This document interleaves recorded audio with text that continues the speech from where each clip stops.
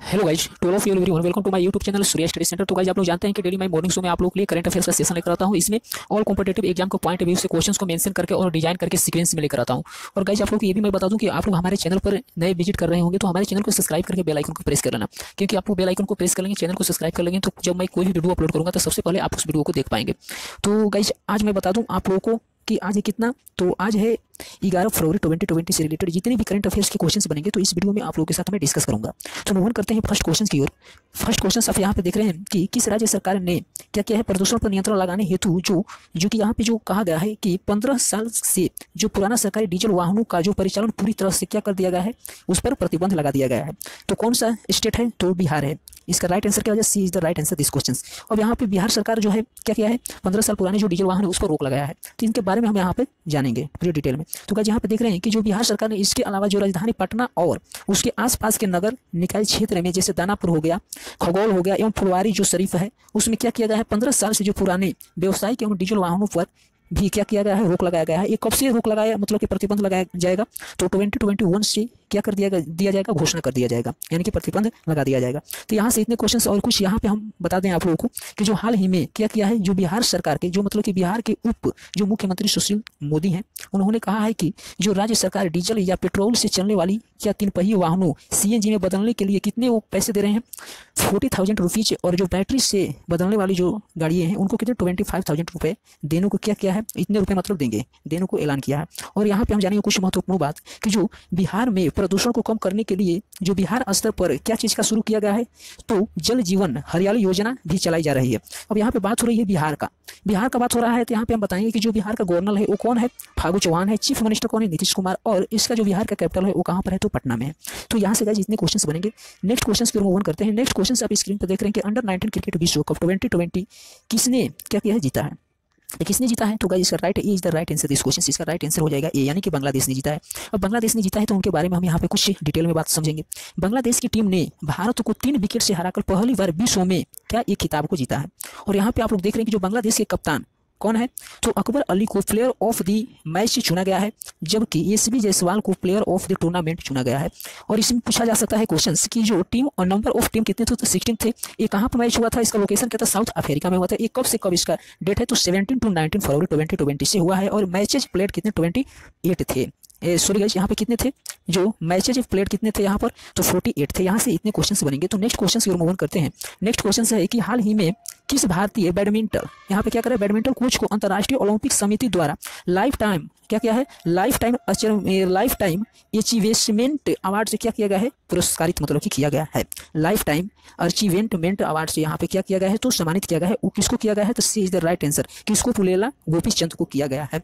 और इनको किया गया है तो इनके बारे में यहाँ पे हम जानेंगे। जो भारतीय बैडमिंटन के विकास में क्या पुलेला गोपीचंद को अहम योगदान दिया गया है इसमें, और उनके जो मार्गदर्शन और ओलंपिक पदक जीतने का क्या किया गया है, यहाँ पर जीतने का जो साइना नेहवाल जो ओलंपिक रजत पदक विजेता जो पीवी सिंधु और किदाम्बी जो श्रीकांत जैसे खिलाड़ी लगातार सीखते आ रहे हैं। किनसे सीखते आ रहे हैं, तो पुलेली गोपीचंद्र से सीखते हैं। और इनका पूछा जा सकता है क्वेश्चन यहाँ पर कि इनका जन्म कब हुआ था, किसका जन्म।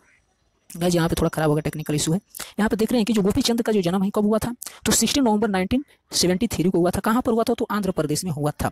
उन्होंने साल 14 यानी कि 2014 में क्या किया था पद्म भूषण मतलब कि अवार्ड से उनको क्या किया था, सम्मानित किया गया था। यहाँ से इतने क्वेश्चंस बनेंगे। तो नेक्स्ट क्वेश्चन आप देख रहे हैं स्क्रीन पर। नेक्स्ट क्वेश्चन है कि जो दक्षिण अमेरिका के सबसे ऊंचे पर्वत जो माउंट एकेंगुआ पर चढ़ने वाली जो सबसे कम उम्र की लड़की कौन बन गई है, तो कौन बन गई है, तो काम्या कार्तिकेयन बन गई है, यानी कि B is the right answer this question.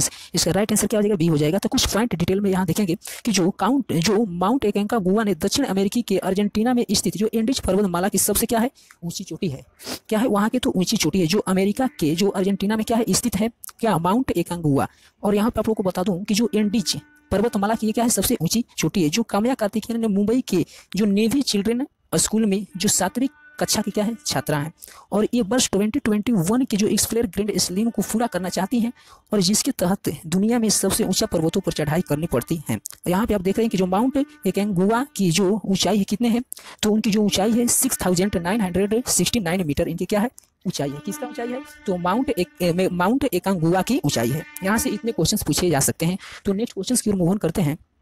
Next question आप स्क्रीन पे गाइस देख रहे हैं, यहाँ पर नेक्स्ट क्वेश्चन कर रहा है कि उपन्यास जो पहला गिरमिटिया के लेखक का क्या नाम है, जिसका हाल ही में क्या हुआ है, निधन हुआ है। तो इनका क्या नाम है गाइज, तो गिरिराज किशोर नाम है। ये is the right answer this question से। इसका राइट आंसर क्या हो जाएगा, ये हो जाएगा। तो इनके बारे में कुछ यहाँ पे हम बात को जानेंगे गाइज। यहाँ पे जो देख रहे हैं कि जो इनका जन्म हुआ था, कब हुआ था, तो 8 जुलाई 1937 में उत्तर प्रदेश के जो मुजफ्फरनगर में हुआ था। और यहाँ पे आप देख रहे हैं कि क्या कर रहा है, 23 मार्च 2007 में जो साहित्य और शिक्षा के लिए पद्मश्री पुरस्कार से क्या किए गए थे, गिरिराज किशोर को क्या किया गया था, तो सम्मानित किया गया था। किसके, पद्मश्री पुरस्कार से। यहाँ से इतने क्वेश्चंस बनेंगे। तो नेक्स्ट क्वेश्चन की ओर मूव ऑन करते हैं। नेक्स्ट क्वेश्चन है कि ऑस्कर 2020 में सर्वश्रेष्ठ अभिनेता पुरस्कार किसे दिया गया है, तो किसको दिया गया है, तो वोकिन फिनिक्स को दिया गया है। किसको, वोकिन फिनिक्स को दिया गया है, यानी कि B is the right answer this question. कौन सा, तो ऑस्कर पुरस्कार 2020 का दिया गया है, जो सर्वश्रेष्ठ अभिनेता को पुरस्कार दिए जाते हैं। अब यहाँ पे बात हो रही है उनका, तो यहाँ पे हम जानेंगे इसमें जो एक्टर कौन सा, वोकिन फिनिक्स ने जो फिल्म के जोकर में बेस्ट एक्टर थे, और इसको क्या गया था कि ऑस्कर अवार्ड है, ये भी इनको जीते थे। क्या थे, मतलब इनको दिया गया था। और यहाँ पे आप देख रहे हैं कि यह पुरस्कार जो समारोह है, जो दक्षिण कोरिया में जो फिल्म पैरासाइट ने क्या किया था, बेस्ट फिल्मों और बेस्ट ओरिजिनल क्या थे, स्क्रीन प्ले के अवार्ड से भी इनको क्या किया था, जीते मिला था। यहाँ से इतने क्वेश्चंस बनेंगे। और इसमें आप लोगों को मैं बता दूं कि यहाँ पे जो देख रहे हैं रेनी जेलवेकेलर देख रहे हैं, ये फिल्म जोड़ी के लिए क्या किया था, बेस्ट एक्टर का ऑस्कर जो पुरस्कार में क्या किए थे, कामयाबी को प्राप्त किए थे। यहाँ से इतने क्वेश्चन बनेंगे। नेक्स्ट क्वेश्चन की ओर करते हैं। नेक्स्ट क्वेश्चन है कि भारत में दूसरा सबसे बड़ा मेट्रो नेटवर्क कौन है, तो भारत में सबसे दूसरा मेट्रो नेटवर्क कौन सा है, तो हैदराबाद मेट्रो नेटवर्क है। अब हैदराबाद की बात हो रही है, यहाँ पे हम जानेंगे हैदराबाद मेट्रो रेल जो है उनकी लंबाई कितनी है, दूरी कितनी है, कितनी तय कर सकती हैं, तो 69.2 किलोमीटर की दूरी क्या करेगी, तय करेगी। और हैदराबाद मेट्रो रेल दिल्ली के बाद देश में दूसरा सबसे बड़ा क्या बनी है, मेट्रो रेल नेटवर्क बन गया है। कौन सा, तो हैदराबाद बना है, दिल्ली के बाद दूसरा बना है। यहाँ से इतने क्वेश्चन पूछे जाएंगे। और नेक्स्ट क्वेश्चन आप देख रहे हैं स्क्रीन पर। नेक्स्ट क्वेश्चन है कि विश्व दलहन दिवस कब मनाया जाता है, तो जो विश्व दलहन दिवस है वो 10 फरवरी को मनाया जाता है। 10 फरवरी को मनाया जाता है। क्यों मनाया जाता है, इनके बारे में यहाँ पे डिटेल में देखेंगे। जो विश्व दलहन दिवस दालों के महत्व को दर्शाने के लिए क्या किया जाता है, मनाया जाता है। 10 फरवरी 2019 को जो कि पहला विश्व दलहन दिवस के रूप में क्या किया गया था, मनाया गया था। यहाँ देख रहे हैं कि उत्तर प्रदेश के जो बंदा जिले के ऐतिहासिक स्थल को जो क्या कर रहा है, ऐतिहासिक स्थल कालिंजर में 10 फरवरी को और हर सम्मेलन में एक क्या किया जाता है, आयोजन को किया गया था। वर्ल्ड फर्स्ट डे 2020 यानी कि 10 फरवरी को मनाया जाता है। यहाँ से इतने क्वेश्चंस बनेंगे। नेक्स्ट क्वेश्चन आप देख रहे हैं स्क्रीन पर। नेक्स्ट क्वेश्चन है कि खेलो इंडिया आइस हॉकी टूर्नामेंट 2020 किसने जीता है, तो किसने जीता है, Ladakh scout regimental centre ready ने जीता है।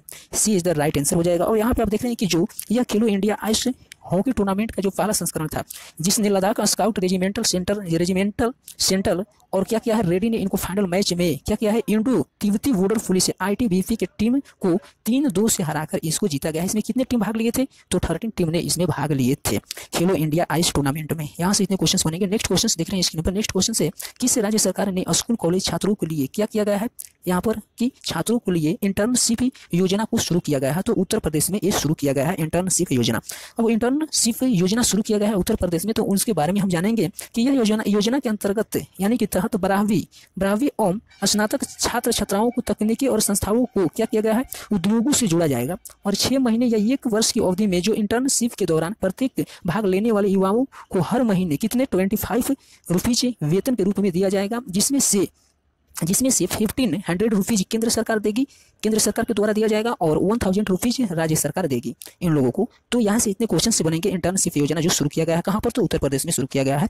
तो यहाँ से इतने क्वेश्चन बनेंगे। नेक्स्ट क्वेश्चन की ओर मूव ऑन करते हैं। नेक्स्ट क्वेश्चन आप देख रहे हैं स्क्रीन पर कि राष्ट्रीय डिवार्मिंग दिवस कब मनाया जाता है। जो राष्ट्रीय डिवार्मिंग दिवस मनाया जाता है वो 10 फरवरी को मनाया जाता है। ये देख रहे हैं यहाँ पर कि जो सभी राज्य जो केंद्र शासित प्रदेश में कितने से कितने वर्ष, 1 से 19 वर्ष के बच्चों को क्या किया जाएगा, जो किशोरों को इस अवसर पर सुरक्षित जो एक दवा को यहाँ पे लॉन्च किया गया है। ये दवा क्या है, तो एल्बेंडाजोल की एक जो खुराक दिया जाता है इसमें। और इस दिन उद्देश्य जो बच्चों को है कि किशोरों के आंत में जो बीमारी होगी, जो परजीवी कीड़े होंगे, उसको क्या किया जाएगा, कम किया जाएगा, उसकी जो व्यापकता को कम किया जाएगा। यहाँ से इतने क्वेश्चंस बन सकते हैं गाइस। तो नेक्स्ट क्वेश्चंस आप देख रहे हैं स्क्रीन पर। नेक्स्ट क्वेश्चन है कि द बॉयज ऑफ असमर जो नामक पुस्तक किसने लिखी है, तो रोजर कहन ने लिखा है।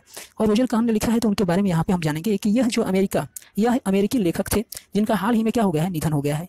1989 को उन्होंने क्या दिग्गज जो बक्सर जैक और डेम्पसी की क्या थी जीवनी उन्होंने लिखने के लिए किसके साथ, पीट रोज के साथ क्या किया थे, हाथ मिलाए थे, यानी कि उनकी सहयोग किया था। और यहाँ पे आप देख रहे हैं कि 1972 में उनकी सबसे ज्यादा बिकने वाली पुस्तक क्या है, द वॉयज ऑफ असमर थी। कब इनकी बिकी थी सबसे अधिक, 1972 में बिका था। यहाँ से इतने क्वेश्चंस बनेंगे। और गाइस यहाँ पे आप क्वेश्चंस देख रहे हैं, लास्ट क्वेश्चंस ऑफ डे देख रहे हैं कि इसमें कहा जा रहा है क्वेश्चन, इस क्वेश्चन को आप लोग क्या करना है, इस वीडियो के कमेंट बॉक्स में इसका आंसर लिखना है विदाउट एनी हेजिटेशन। आप इस वीडियो के कमेंट बॉक्स में आप क्वेश्चंस भी कर सकते हैं गाइस। यहाँ देख रहे हैं क्वेश्चन कर रहा है कि हाल ही में किसने थाईलैंड के नोनथावुरी में कितना $25,000 इनामी टूर्नामेंट के फाइनल में जो कुलुफैकू को हरा करके सत्र का पहला और कैरियर का 10वां ITF एकल खिताब को जीता है।